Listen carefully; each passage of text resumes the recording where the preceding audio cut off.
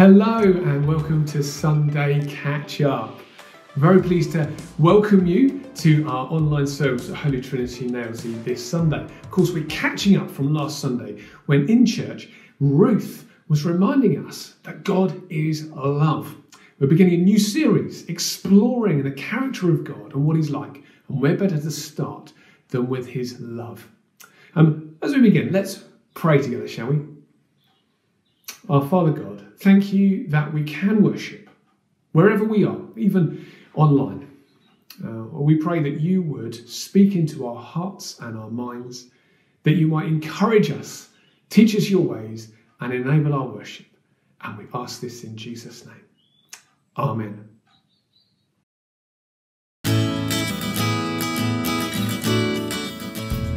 Welcome to the weekly update. Today, the 8th of May, is the Toby Fun Day.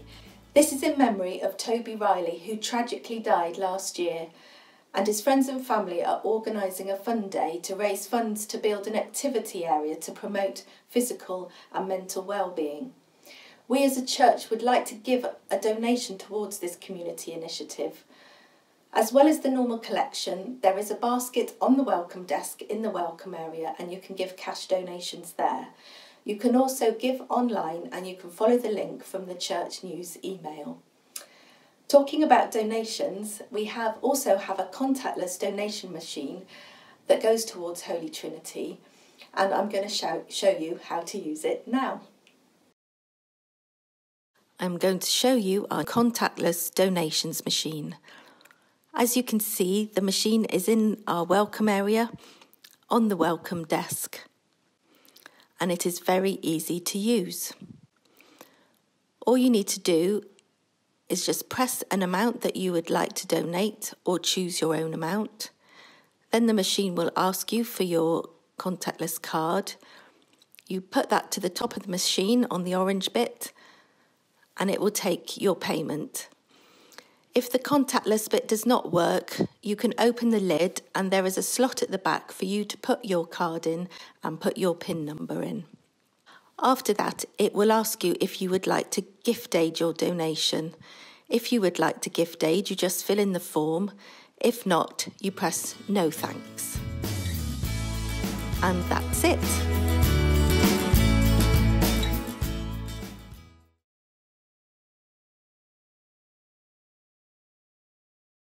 This comes from Hosea, the prophet Hosea in the Old Testament, chapter 11.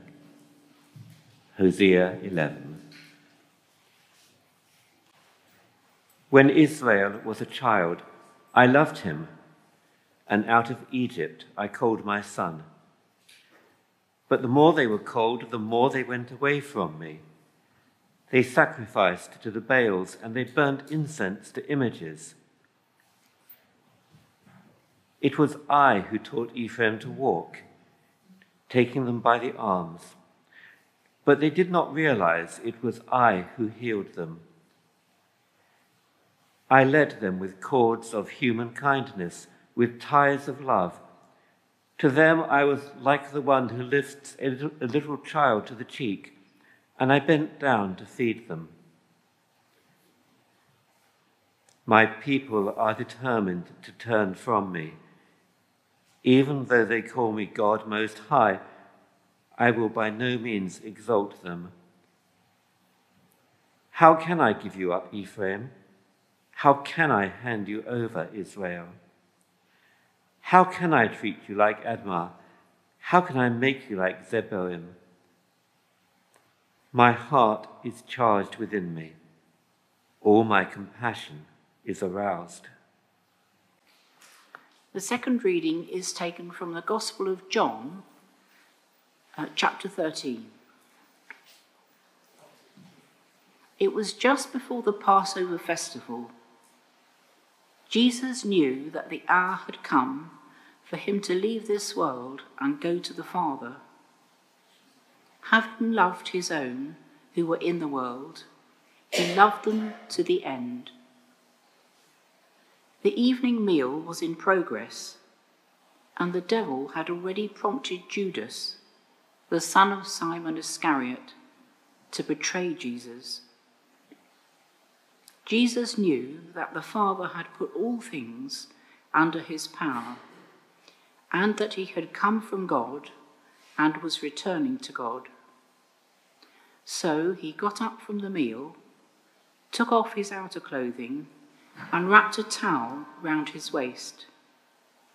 After that, he poured water into a basin and began to wash his disciples' feet, drying them with the towel that was wrapped round him.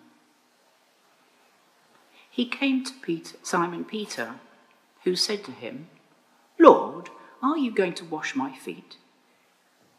Jesus replied, "You do not realize now what I'm doing, but later you will understand." "No," said Peter, "you shall never wash my feet."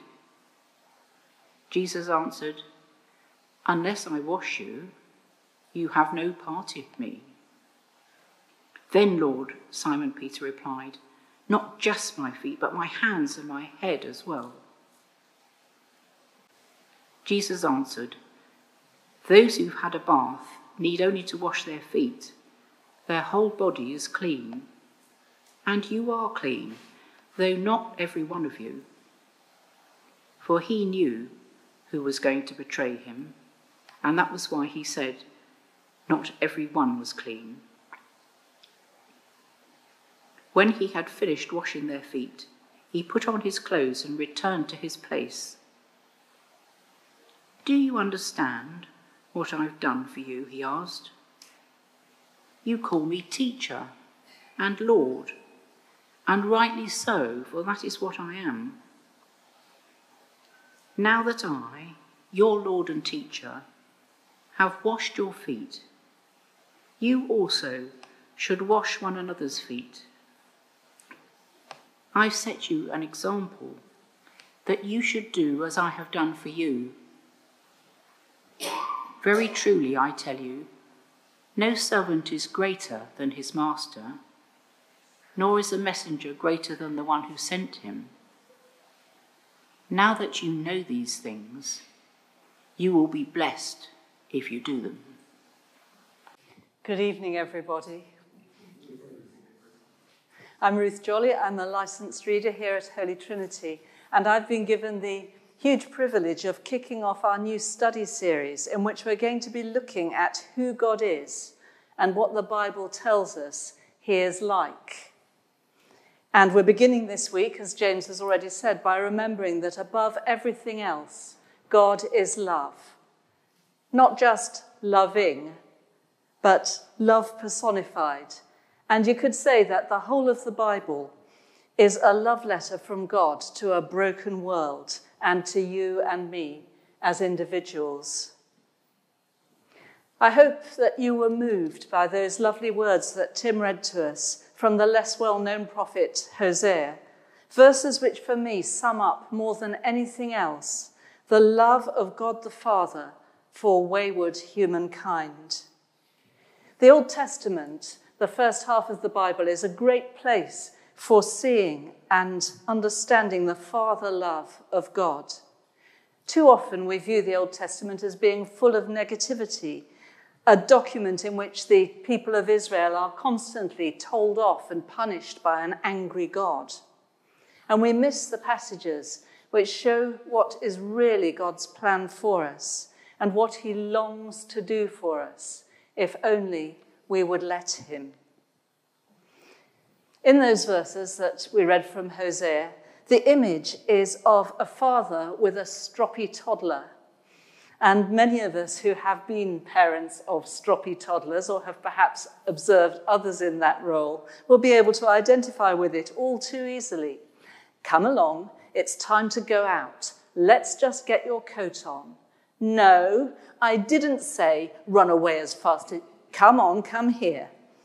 And I can just see my little grandson running down the hallway, giggling wildly, while his frustrated father follows with the coat. When they were worshipping false gods, when they were worshipping the Baals, the gods of the surrounding nations, these Old Testament people were like a rebellious child. They knew perfectly well what they should be doing, but somehow doing something different seemed like more fun. And yet, says God in these verses, I was the one who taught them to walk. I held their hand. I kept them safe by tying them to me with cords of love. I lifted them up and cuddled them cheek to cheek. I stooped down to feed them. What grief I experience, says God, what yearning when they are determined to turn from me. But how can I give them up? How can I not love these my children? All my compassion is aroused. That is the way in which God loves us. And in the Old Testament, we see that expression of his love for the Jewish people, the nation chosen by him to show the rest of the world what it is like to be loved by God. Constantly failing, repeatedly having to be disciplined because discipline is love, rightly done. Constantly called back and restored, constantly rebound to him with cords of love and kindness. As it says in Psalm 103, as a father has compassion on his children, so the Lord has compassion on those who fear him, for he knows how we are formed. He remembers that we are dust. From everlasting to everlasting, the Lord's love is with those who fear him. And here's another passage which shows us how God loves us. This is from Jeremiah chapter 31. I have loved you, says God, with an everlasting love. I have drawn you with unfailing kindness. I will build you up again, and you, Virgin Israel, will be rebuilt. Again, you will take up your tambourines and go out to dance with the joyful. And the God of the Old Testament is also the God of the New Testament. Exactly the same love is shown to us in Jesus, because our God, it says in the letter of James, does not change like shifting shadows, or in the old version, there is no shadow of turning in him. The God who loved the people of Israel with an everlasting love is the God who loves you. And so we see in Jesus exactly what we've already observed in God the Father. As the Father cries out in Hosea, how can I give you up?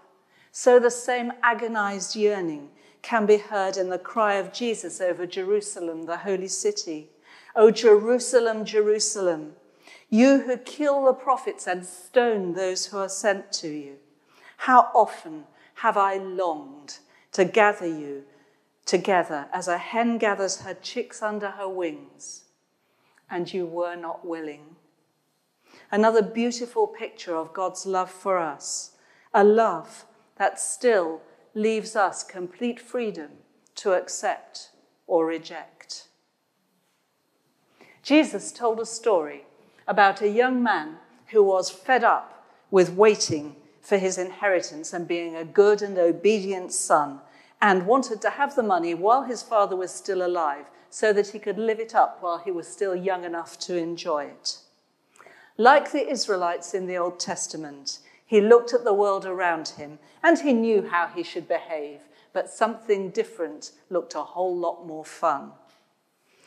And like some of today's lottery winners, he did the whole spend, party thing until the money ran out and he was destitute. Oops. And so he had to crawl back home, and he thought, well, I'll say to my father, really sorry, maybe I could be one of the servants. And the story shows very clearly how we need to turn away from a self-centered me approach to life and turn ourselves towards the God who loves us so dearly. But the story also shows how we will be received when we do that. It shows the boy's father as so desperate to see his beloved son again that he runs to meet him. While he was still a long way off, says Jesus, his father saw him and was filled with compassion, that compassion word again, for him. And he ran to his son and threw his arms round him and kissed him. So the boy gasps out his pre-planned words of remorse and his hope that he might perhaps be taken back in some way. But while he's still speaking, the father is already planning the celebration party because his son has come home. Just as God said in the passage that I read just now from Jeremiah, I have drawn you with unfailing kindness. I will build you up again, and you will be rebuilt and go out to dance with the joyful. For the love of God is a love that rebuilds and restores. In a graphic image of God from the prophet Joel, God promises to restore to us the years that the locust has eaten. Our famine, our personal famine, may be spiritual or emotional rather than physical, but the desert of the locust years will be restored and we will flourish. Only believe. As we look at Jesus throughout the accounts of his life in the New Testament, we see God going about our world and demonstrating love in every word and every action. Restoring and rebuilding lives is what Jesus is all about, and he views each person that he interacts with as a whole person. He doesn't look at you and see a set of symptoms or a problem that you have. He sees you, me. Watch him as he deals with a paralyzed man. We all know that he has the power to heal that paralysis, and ultimately he does do so. But first, he addresses the man's greater need, which is to have his sins forgiven. See Jesus talk to the outcasts of society. Think, for example, of the woman that he met at the well, someone who was so aware of the unacceptableness of her way of life that she came to draw water in the heat of the day when she wouldn't have to put up with the neighbours pointing their fingers and wagging their tongues about her. Jesus didn't turn to her and tell her off for the way she was living. Instead, he drew her interest by promising her water that would never run dry. And gradually she came to understand what he meant by that and what it was she really needed. Watch Jesus again as he interacts with Simon Peter, the man who boasted that he was willing to die with him and then denied 3 times that he ever knew him and ran away. Does Jesus say, "Well, Peter, I'm disappointed in you. What happened to all those brave words then? You're no good to me." Not at all. He knows that Peter is already in pieces with grief at what he has done. And he gives him, quite specifically, 3 matching opportunities to undeny him. And then he goes on to recommission him to carry on his work in a broken world where the love of God is so needed. Rebuild and restore. Jesus' whole life was an act of love, making possible the rebuilding and the restoration that we all so desperately need. Our second reading today began with the lovely words, "Having loved his own who were in the world, he loved them to the end." And he went on, as we heard, to wash the hot, sweaty, dusty feet of 12 of his followers. But he went a lot further than that, didn't he?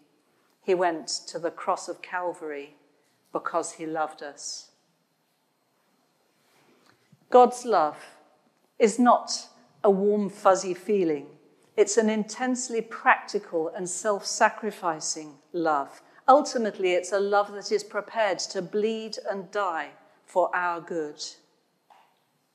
It's a love which never gives up on us, always tries one more time to reach out, restore, and rebuild. How do we react to this love that God so longs to lavish on us? Probably all of us in very different ways, because for some people, actually receiving love is extremely difficult. People who have been hurt and abused over and over again, for them to trust enough to accept God's love is excruciatingly hard. Others of us may perhaps take it quite for granted. Oh, yes, God is love and he loves me. But we're not really receiving what he has for us. Or we may be holding him at arm's length, thinking, well, if I don't trust, then I can't be let down. Are we perhaps foolishly trying to put God off to a more convenient time, trying to have our bit of fun first and then let him put things to right? How ready are we to turn our own warm, fuzzy feeling about the love of God into costly, unappealing action? Do we realize that the love of God is a love which is prepared to bleed and die for those who need him so desperately? Are we listening to God to see where he wants to demonstrate that love through us, that love which we have because he first loved us? God is love. God doesn't just have love. He is love through and through. When Jesus said to follow his example, what implication does that have for us? Let's pray together.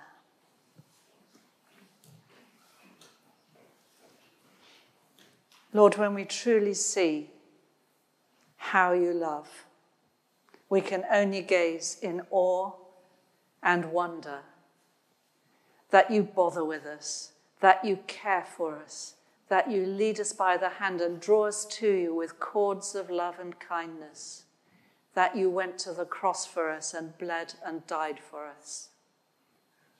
Help us to receive your love in whatever way we need. In Jesus' name, amen.